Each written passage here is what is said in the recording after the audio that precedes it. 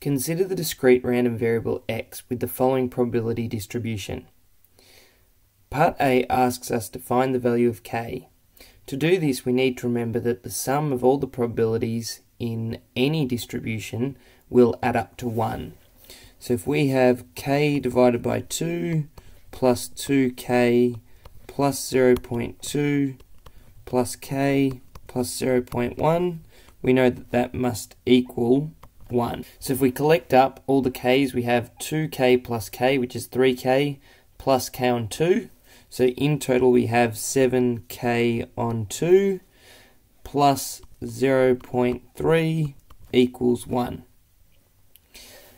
If we subtract 0.3 from both sides, we have 7k divided by 2 is equal to 0.7.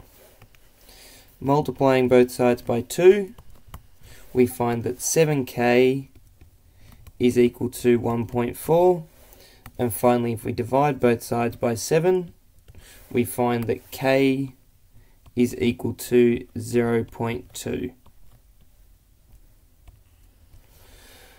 Part B says, hence determine the probability that x is less than 2.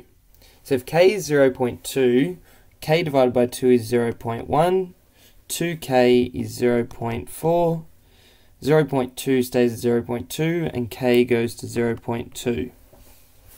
So the probability that x is less than 2 is the same as saying the probability of x is equal to 0 plus the probability x is equal to 1. So this is equal to the probability that x equals 0 plus the probability that x equals 1.